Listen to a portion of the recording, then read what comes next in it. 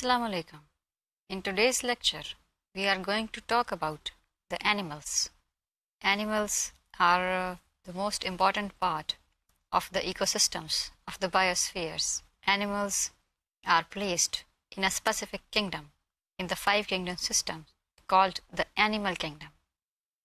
In this group of organisms, we categorize some specific group of living organisms which are eukaryotic, which are multicellular, from very simplest sponges to very complex mammals, as complex as the human beings ourselves.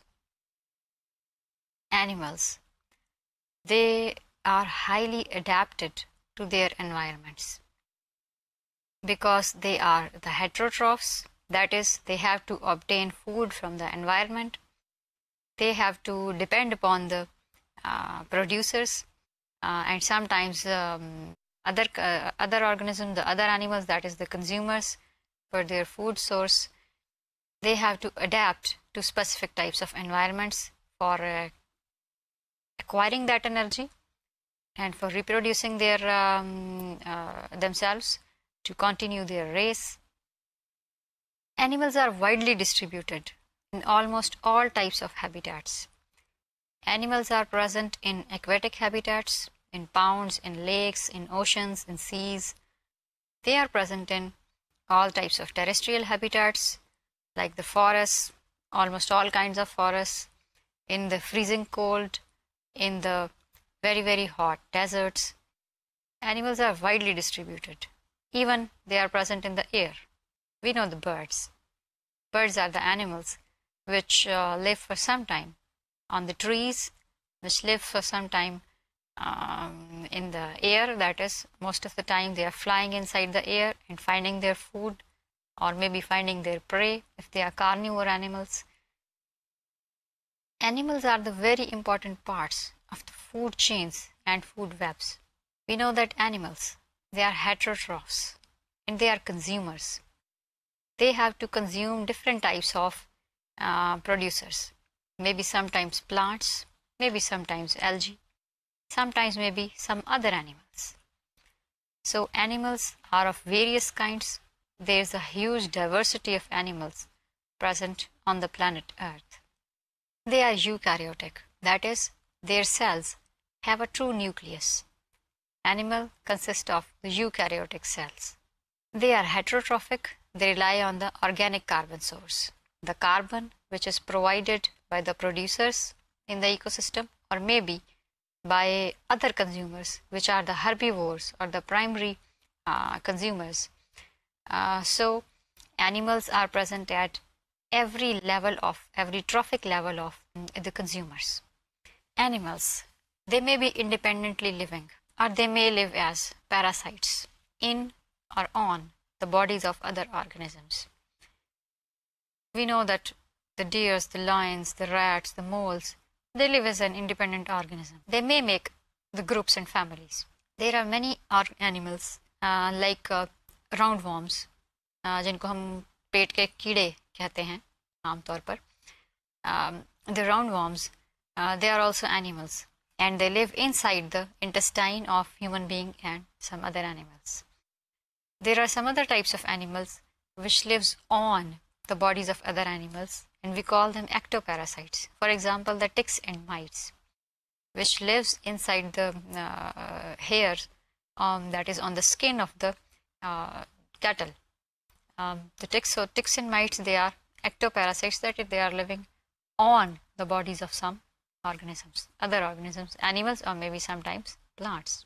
So animals are very, very important for human beings and for the ecosystems, for different types of ecosystems present on Earth, because they makes very important part of food webs and the food chains.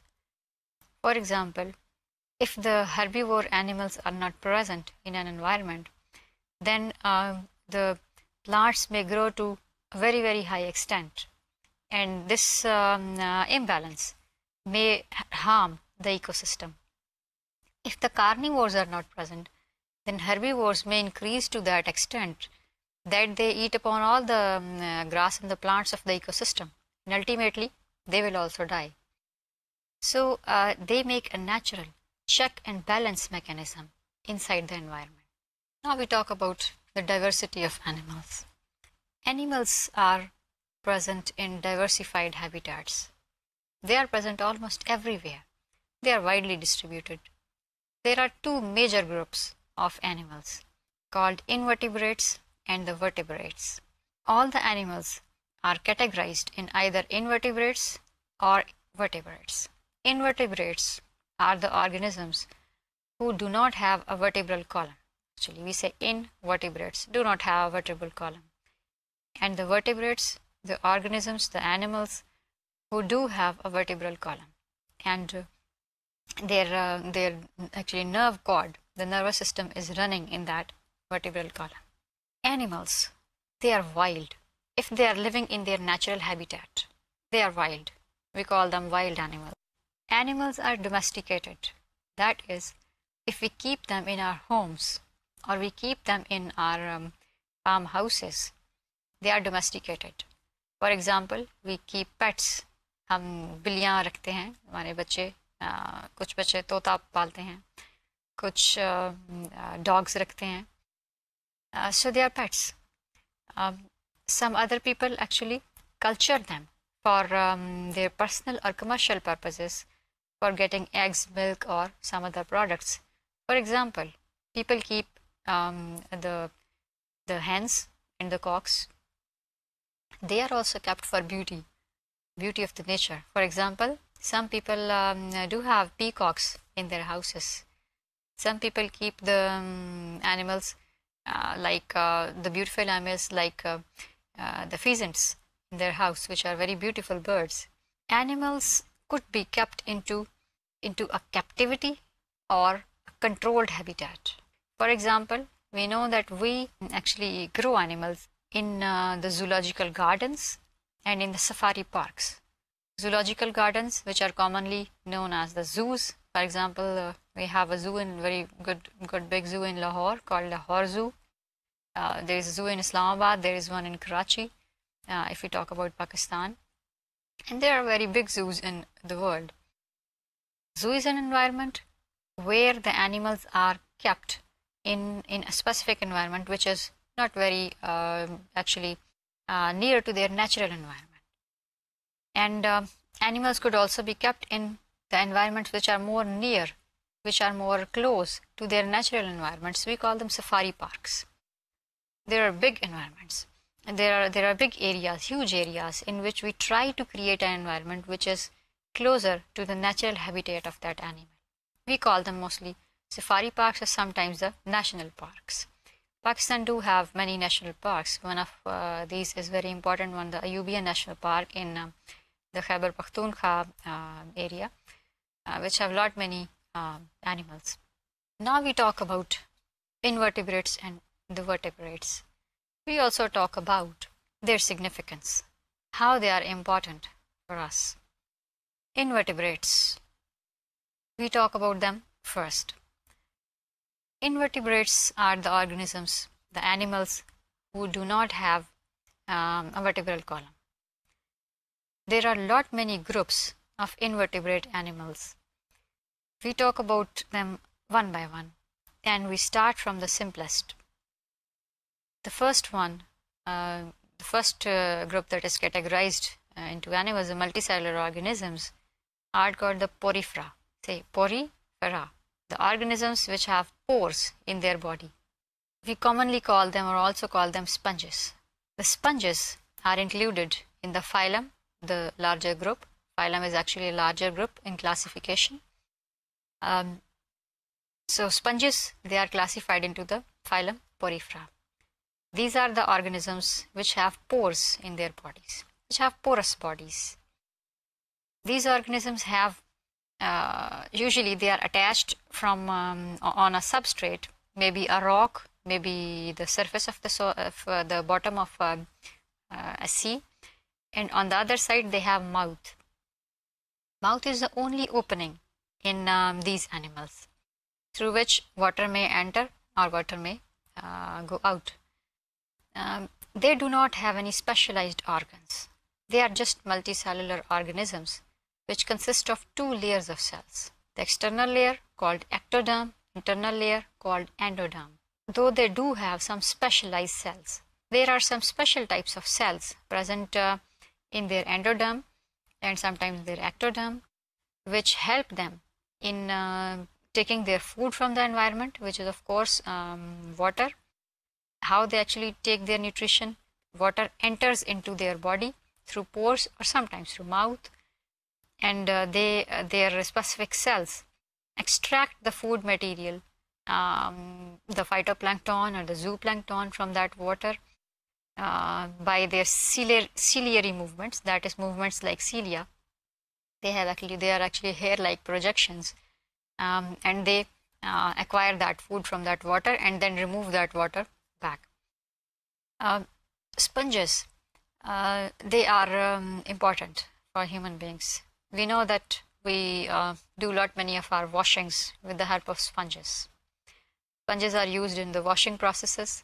These are the pieces of sponges, sponge organisms. Sponges are also used widely in soundproofing the environments. You know, whenever there is need of a soundproofing, sponges are their bodies are made like this, that they absorb the sounds.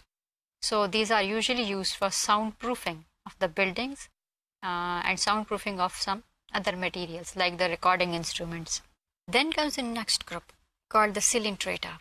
Coelenterata, for example, jellyfishes. These are mainly marine organisms. That is, they live inside the seas and the oceans. They have some simple organs.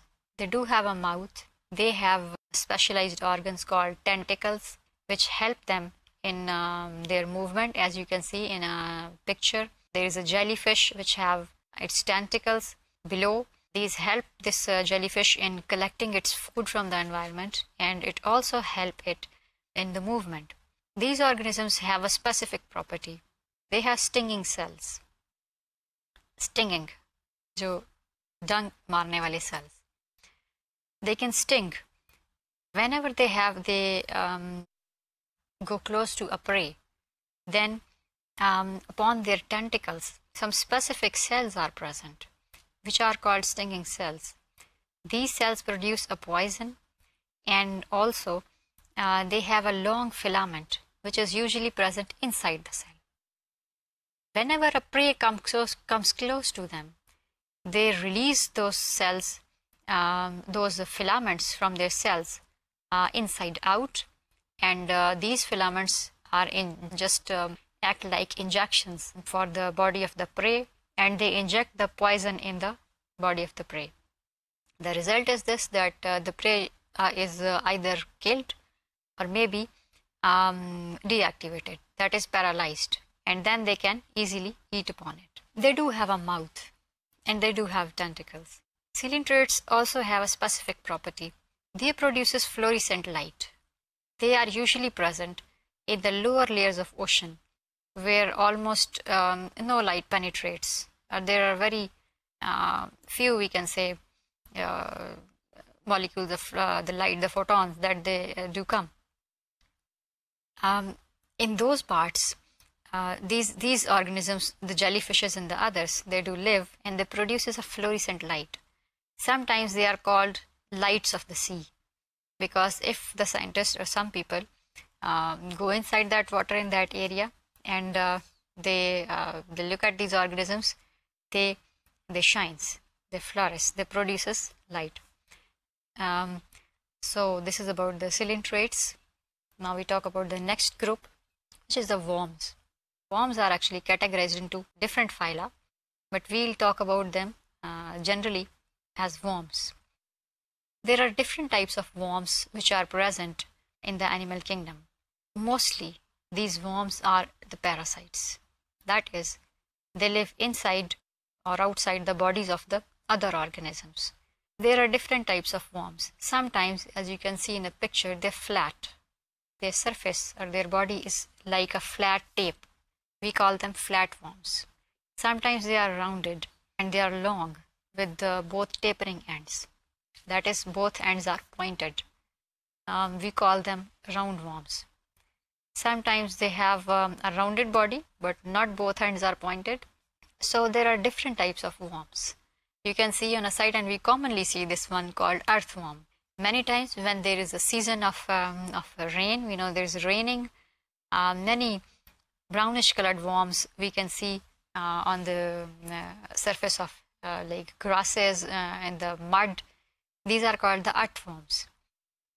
So there are different types of worms. Worms have many times they have a regenerative power. This is a specific property. If their one part is cut down and lost, they can again make their body part, the same body part, in the same way. We call this property regeneration. So many of the worms do have a regenerative power, but of course not all of them. The flatworms and roundworms. These are very important parasites of human beings. These flatworms are present in the intestines of human beings, particularly in the children, and they can actually eat upon all the digested food from the intestine of the child, and child become very weak. Just like that, roundworms, they also live inside the different parts of the digestive tract, and they also feed upon the digested food material present in the intestine, and the person become weak slowly. Though we can treat them with different types of medicines. There are different types of medicines which releases these worms from the body of the child or adult human being. How do they survive in that specific environment of the digestive tract? Because it's sometimes acidic, it is sometimes alkaline, and how do they attach there to the surfaces? Otherwise they will be flushed with the food. These worms have some specific mouth parts. With the help of those mouth parts, they attach themselves to the walls of the intestine. And when they are attached to the walls of the intestine, they can survive there. Though these infections are treatable, these infections are acquired from mostly soils, sometimes from water, and sometimes from eating the infected animal meat, which is poorly cooked. So this is very important, that if the meat is not properly cooked, then it may causes the transfer of infection from the animal's meat to the human being. There are some other worms called flukes, the flatworms, which are present inside the liver, and these could also be transmitted if the meat is not, that is the liver, is not properly cooked. We call it kaleji usually. कलेजी fluke से infected हो सकती है, और उसको check करने के लिए एक कॉमन तरीका बताया जाता है कि अगर आप कलेजी को पीसेस में काट लें और उसके जो पार्ट्स हैं, जो पीसेस हैं, उनको हाथ से प्रेस करें, दबाएं, तो अगर उसमें ये वॉर्म्स होंगे तो वो बाहर निकल आएंगे.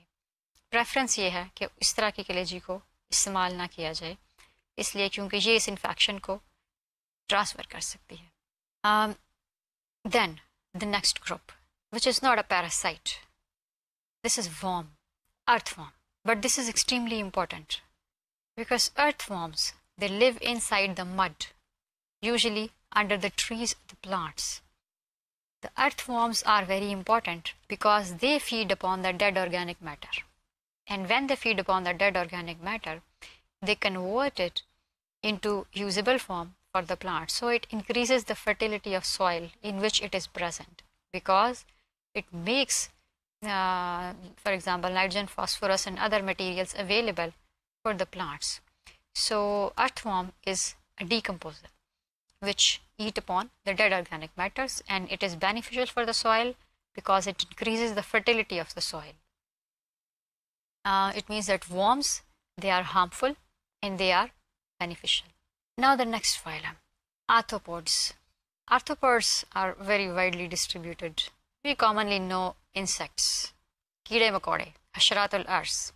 The insects, they are one of the most widely distributed and diverse group on Earth.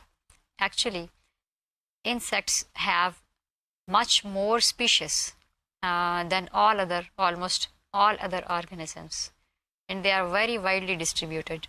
The phylum Arthropoda have four major groups which are important.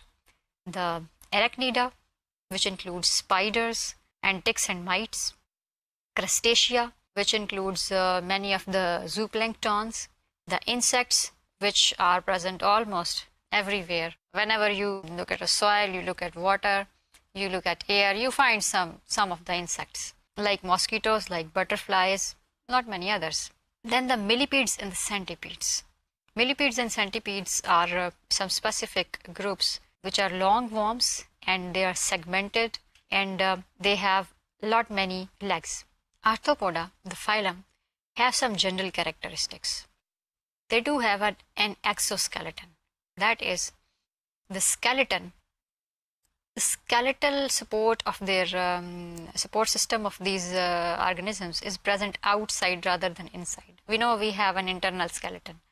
We have our bones inside the muscles and the skin. They have their skeleton outside. So we call them the organisms which have an exoskeleton, outside skeleton. They are segmented. Their body consists of segments. That is, it is divided into small parts. If we look at a butterfly, its body, not its wings, then you can find segments. Their body is, arthropods' body is generally divided into three regions. First one is called the head region, second is called the thorax, and the third one is called the abdomen. Head region includes, of course, the head and the neck part. Then the thorax, which is we can call it almost the chest part, and then comes the abdomen, the softer part, which have its soft organs. Now we talk about its four groups: the arachnida, the spiders, ticks and mites. These are the organisms which have actually 4 pairs of legs, that is 8 legs. Spiders have some very specific characteristics. Many spiders, they are very poisonous. They can kill a person. Many spiders, they are harmless. They cannot actually harm anyone. We can see many spiders in our houses which are making their webs on different places. They do not usually harm us. Spiders, they produces some specific materials with which you can see that they can make very fine threads. These very fine threads or materials sometimes are used in making certain products. Then the ticks and mites. The ticks and mites, they are parasites. They are actually the ectoparasites, mostly of the cattle. So they are important for us because they can harm the cattle, which are the livestock of human beings. We culture them for our own purpose, for getting meat, milk, or eggs. They live upon the body surface of the cattle, and they feed upon their blood. So ticks and mites should be controlled in the livestock. The lices, जुएं sir में जुएं होती हैं बालों में, they are also one of the arthropods, and we know that they have specific characteristics that they stick to the hair. They release some material that attaches and stick them to the hairs of the head or maybe some other body part, and when this sticky material is removed, they are flushed away. Then the crustaceans are very important because these are present in lakes and fresh waters mostly, and some marine waters. They makes the very important part called zooplankton of the food chains or the food webs. They are actually the link between the producers and the larger animals, the consumers of water ecosystems. Then the insects. Insects are very widely distributed. There are some very, very useful insects. Like we know that honeybees, they produces honey for us and for use of our children, for us, ourselves. Honey is a product of honeybee, and there are different types of honeybees, a small one, a large one, which makes different types of honeys which have some their own characteristics which are good for health and which are also useful for certain medicines. There are very harmful insects like those insects like dragonflies, which can damage our crops. There are other damaging arthropods like termites, which can damage our buildings, damage our wood-based structures. So insects and spiders, the crustaceans, arthropods, sometimes they are very beautiful. They're very like the butterflies, which actually adds a lot to the beauty of the nature. Sometimes they are very harmful for us. Sometimes they are very useful for us. We know the silkworm, which produces silk for us. There is a lac insect, which produces a material called lac, which is used in bindings and different types of other materials. So Arthropoda is a very diverse group. It is very widely distributed group on the planet Earth. Then comes the mollusks, the phylum Mollusca. These are the organisms which have shells and a soft body. Their body is soft inside and they have a harder shell. It includes snails, lobsters. There are certain lobsters we know which makes pearls for us. There are different types of shells which we use to make ornaments. This is also a very important group which is mostly marine. That is, it is present mostly in the oceans and provides actually different types of products for us, like the ornamental products. And sometimes their soft bodies are also eaten by some people for some medicinal purposes. We also grow lobsters for making pearls for us. Then comes the last group of the invertebrata called the echinoderms, or the spiny skinned animals. Echinoderms, spiny skinned animals. Echino means spiny, derm means dermis. Dermis, the skin. These are exclusively marine. These are the animals which are present only in the oceans and the seas.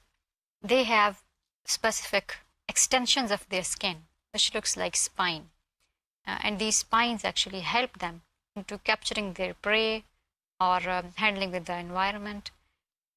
These organisms, for their movement, have a very specific type of system called the water vascular system. The water vascular system is a very specific system of tubes.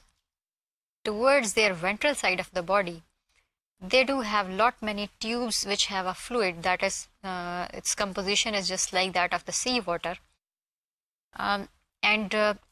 These extensions are called tube feet. They actually, when they attach to a specific surface, they produces a vacuum, and due to that vacuum, they attach to that surface, and then by a thrush, the whole organism, the animal, moves towards that substratum with which they are attached. Then they are retracted and they attach to the next part. This is how the animal move. Echinoderms are thought to be the link between invertebrates and the vertebrates because they have certain specific characteristics which match them with the invertebrates, and they have some other characteristics which match them with the vertebrates. So sometimes we call them a link between the invertebrates and the vertebrate animals. Examples are the starfishes, very common. You can see very beautiful starfishes present in our museum, different types of musea if you observe them. Other ones are called like sea cucumbers, sea anemones, which are very beautiful. Some are called feather stars, which looks like in their appearance like a feather of a bird. So they also add to the beauty of the oceans. If we go down the ocean and toward its bottom, we can see many echinoderms adding to the beauty of the ocean and makes the very important part of the food chains and food webs of the seas and the oceans. So invertebrates, they are very important for us. For human use, sponges are widely used in soundproofing, in washing. Worms are important because they are parasites of domestic animals and the human beings themselves. Insects are pests of many crops, so they are harmful. We have to handle with them. There are many useful insects like honeybee, lac insect, silkworm. There are different types of other invertebrates like lobsters which make pearls for us. Culture them for making pearls. They are components of the food webs. They are components of the particularly aquatic food webs. They are components of terrestrial food webs. As the part of the food webs in the chains, they actually maintains the stability of those ecosystems. So this was about the invertebrates. They are important for us from various respects. Now we talk about the vertebrates. Vertebrates, the animals which have a vertebral column. Actually, vertebrates have three major characteristics. That is, they do have a notochord. Actually, notochord is a harder structure which makes the vertebral column. They have a hollow dorsal nerve cord which runs in the vertebral column, and they do have pharyngeal slits, sometimes called gill slits, at any stage of their life. We classify vertebrates into 5 major classes called fishes, amphibians, reptiles, birds, and the mammals. We talk about them one by one, their characteristics and their importance. First of all, we talk about the fishes. Fishes are the aquatic animals. These are present in fresh waters. These are present in marine waters. These are present sometimes in ponds. These are present in lakes. These are present in rivers, in streams, in oceans, seas, even in the frozen seas. These are present in almost all types of water bodies. Fishes are of 2 major kinds. They may be cartilaginous. They have a softer skeleton, or they may be bony. They have a more hard, bony skeleton. Fishes, they have some specific characteristics. We can call them adaptations. They have a 5-chambered heart, which is a single circuit heart, because heart actually pumps blood towards the gills and then towards the body, and then blood comes back to heart. We call it a single circuit heart. Then they have gills for respiration, for their respiratory gas exchange. Because they are aquatic, they have to live in the water. They have specific organs called gills. Gills are rich in capillaries, and when the blood flows through these capillaries and through the gills, which are flooded with water, the gas exchange occur. The fishes, they produces usually large number of eggs, and they do not provide parental care to their young ones. Fish, they have, though some fish do it, but most of the fish, they do not provide a particular parental care, but for its compensation, they produces a large number of eggs. They are categorized among the animals called ectotherms, that is, who cannot maintain their body temperature when there is a change in the environmental temperature. If they maintain it with the help of some behavioral mean, that is, moving from the colder water to the warmer water, or vice versa. These animals, the fishes, they also have appendages which are called fins. Fins are the structures which are extended from various body parts in different ways in different types of fishes, and these structures actually help them in swimming and directioning, that is, changing their direction or so, and swimming in the water. Fish are cultured in ponds and in different parts of the different types of like lakes and other water bodies for the purpose of making protein based food, because fish protein is categorized in one of the best protein source available on earth. So fishes are very useful for us because they can provide us with a good source of protein in the foods. And as we know that many of the people, they make their fish farms, and in which they grow some specific types of fishes whose meat makes a more good protein, and they can grow, maybe they can grow fast, and there are different types of techniques which are utilized to increase the production of the fishes. Second important thing is this, that the fishing industry also actually produce different types of products. That is, we use the fish muscles actually as the protein source, that is as food. But there are a lot many other parts of the fish which we know, their scales and their other body parts, their fats, they are there. And these things are used to make different types of products, which we call byproducts of the fishing industry. So fishing industry is one of the most important benefit of the fishes, to the human beings.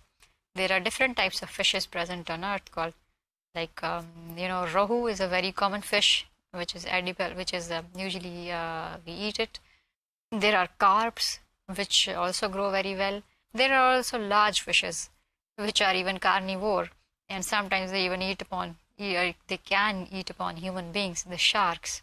There are some specific types of fishes called rays.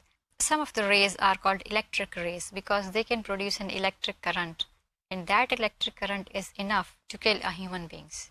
Some fishes are very, very large. Some fishes are very, very small. We also culture fishes for ornamental purposes. We know that we usually keep aquaria in our drawing rooms or in different types of public places, which actually adds the beauty of that place, adds to the beauty of that place. So there are many beautiful species of fishes, small fishes usually, that we culture for ornamental purposes. There are some very human-friendly fishes like dolphin. It's a very, very common fish. The children of the human and even adults like to play with the dolphins, and they are very human-friendly. So fishes are a very diverse group which have different types of characteristics and different types of benefits to the human beings. Now we talk about amphibians. Amphibians, they are called a transition between the aquatic and terrestrial life. Amphibians includes the frogs, the toads, salamanders, and different organisms. These are also categorized in the ectothermic animals. That is, they do not produce usually endogenous heat, that is heat from inside of their body by the metabolic reactions. They also warm up themselves if needed with the help of external factors. The amphibians, they have usually a four-chambered heart, which is not whose two chambers called ventricles are not properly separated. They are mixed, so the blood which is oxygenated and the blood which is deoxygenated mixes up. But they do have a double circuit heart. That is, the heart receives blood from the body and it sends blood towards the lungs. The amphibians, they respire through lungs in their adult life. Most of the part of their life is on terrestrial, that is on land. They have lungs for respiration. But for many times, they go to water. For example, for reproduction, they have to go to the water. They adapted certain mechanisms. They carry out cutaneous respiration. That is, their skin is actually richly supplied with blood vessels, and a gas exchange could occur through these capillaries, skin, and with the water. So we say that they carry out a cutaneous respiration through skin. Amphibians, they actually go to water to reproduce. They produce large number of eggs, sometimes even thousands of eggs. They lay eggs in the water, and these eggs, they are, after some time of development, converted into larvae. Larvae are aquatic structures. They, or we can say, aquatic form of these organisms. They always live in water. They are voracious feeders. They eat a lot. And we know that many of these larvae actually eat upon the mosquito larvae which are present nearby. These larvae have gills for respiration. Because they live in water, they have gills, external gills. When they grow up, and we call by a process called metamorphosis, when they grow up and they are becoming the adults, they start losing their gills and they depend upon the lungs for their further respiration. Frogs are very important because actually the amphibians, they are very important because they also makes a very important part of the food chain. They eat upon many of insects. We know that larvae, for example, we know that larvae of frogs, they grow in different types of water bodies. And we know that larvae of different insects, particularly mosquitoes, also grow in the same bodies, in water bodies like ponds, in the same season. And the larvae of the frogs, they eat upon the larvae of the mosquitoes. So actually they reduces the number of mosquitoes to be produced by those larvae. So they are helpful for human beings and other organisms. That if there are frog larvae, they will eat upon the mosquito larvae, the number of mosquitoes will be reduced.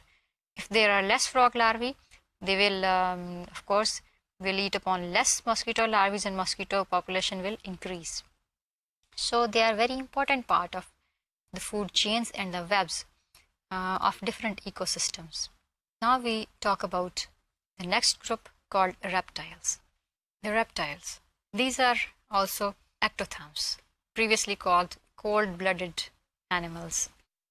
Reptiles are a diverse group of organisms which are actually adapted to tolerate the harsh environments, mostly the dry and humid environments.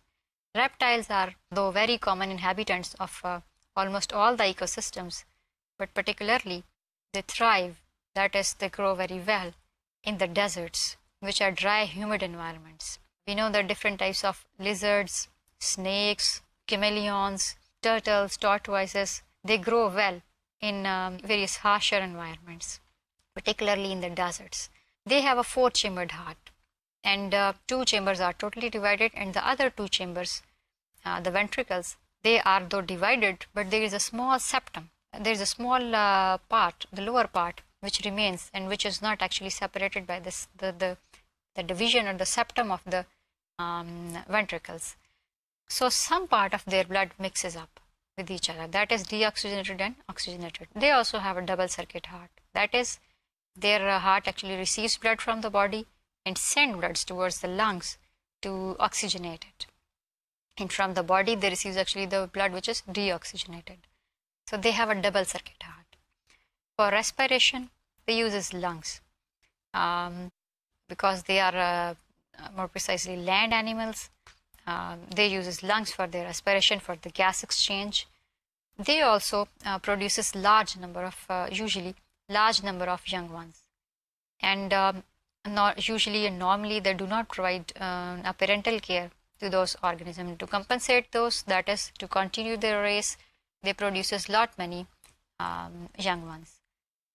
There are a lot many reptiles which are very important for us, like for example these lizards, chameleons, turtles, tortoises. They are very important parts of the food chains and food webs of different ecosystems. Snakes, we know that snakes could be very highly poisonous. They can kill different types of animals, and even they can kill the human beings. But there are certain snakes which are not poisonous, and they feed upon the insect pests, the pests, different types of pests present in our crops, like rats. They eat upon the rats and they are not poisonous. They eat upon the insects, and this is how they help in say saving our crops from the pests. But we cannot easily identify that whether a snake it is poisonous or not. But we know that snake venom, जो जहर होता है सांप का, that snake venom is actually used to make different types of medicines, and particularly the treatment for the snake venom itself.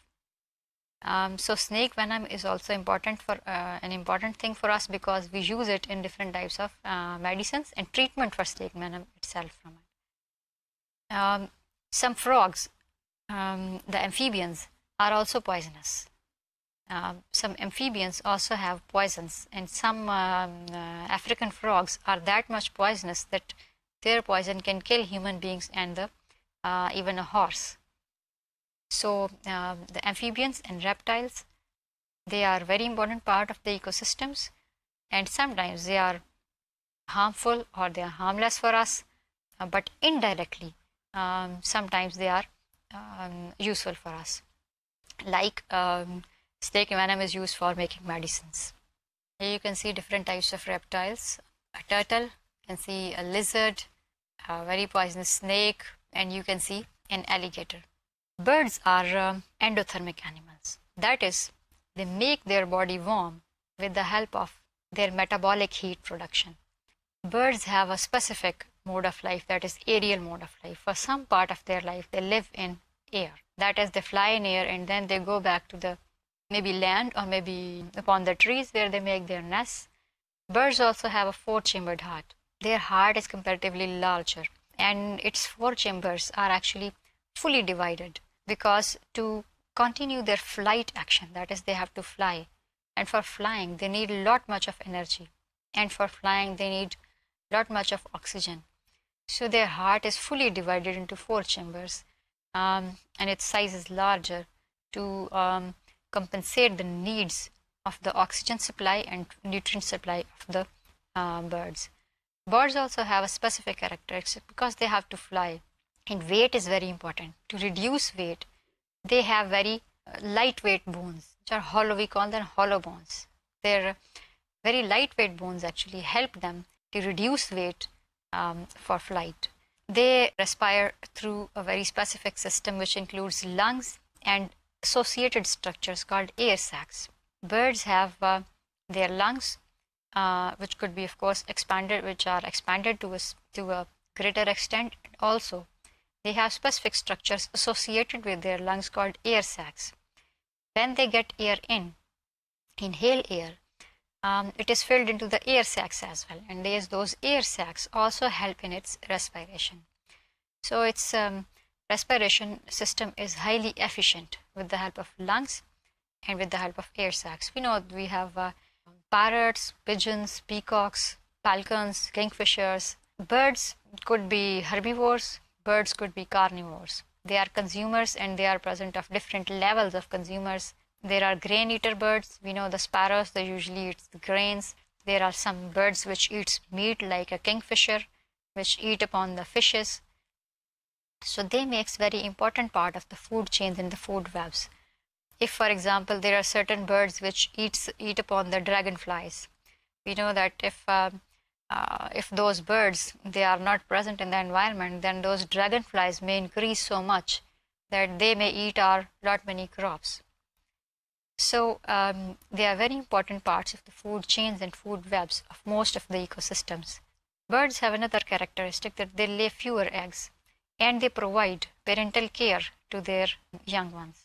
We know that the birds usually make nests, and in the nests they lay their eggs, and then they take care of their eggs, and when their young ones are born, they feed them, and they grow them up for a specific period of time till they are self-dependent. So birds, they are very important animals of the animal kingdom and of the very important part of the biosphere. Have a look on different types of birds. They also add to the beauty of the nature. We have very beautiful birds, like you can see peacock. You can see different other types of birds here in this picture. Now the mammals, the group which is classified on the top of the vertebrates, the highly complex organisms.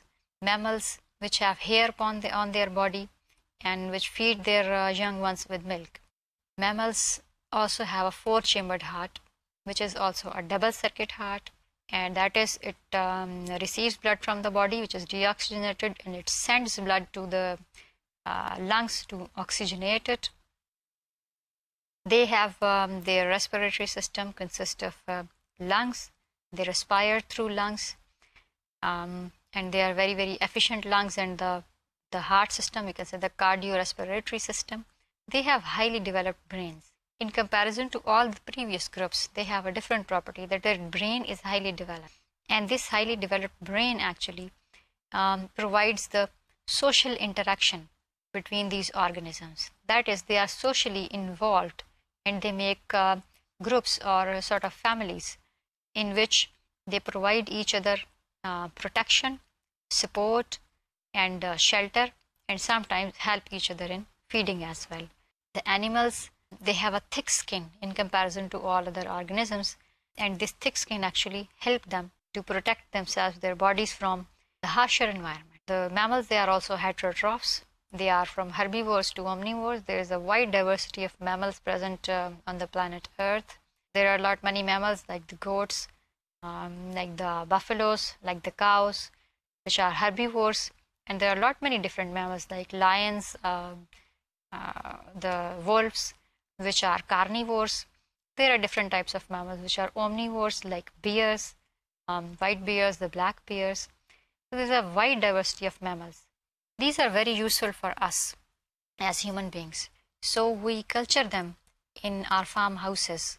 We culture the buffaloes, we culture the cows, we culture the goats. We use them for the purpose of getting meat, which is a good source of proteins, and we use them for getting milk.